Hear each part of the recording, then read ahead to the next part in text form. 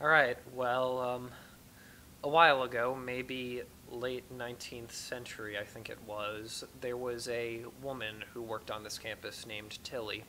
Trust me, no one else is here.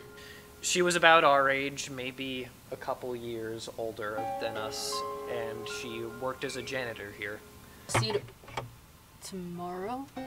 Hey, why don't you join us?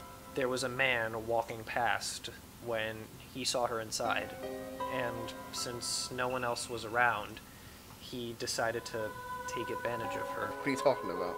But I'm fine. So, he came in here, pinned her down, raped her, and then strangled her to death. Make sure you don't die first. He's your friend, why don't you do something about it? What do you think? Legends still say that she haunts the campus to this very day. This particular room. Nothing is going to happen. Erica? Run!